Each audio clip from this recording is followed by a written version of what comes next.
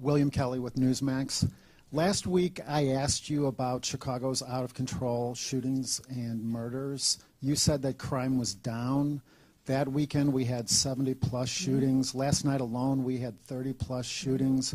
Do you still believe that crime in Chicago is down? So what I said to you last week, what the superintendent said today over and over again, and what the data tells us is this.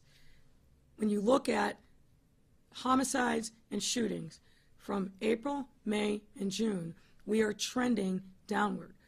Is anybody satisfied with where we are? No. Another one. But the data is the data, and it is absolutely trending down. And I know from my conversations with other mayors across the country, every major city in the United States since 2020 is seeing a surge in violence. New York, LA, Atlanta, DC, across the board.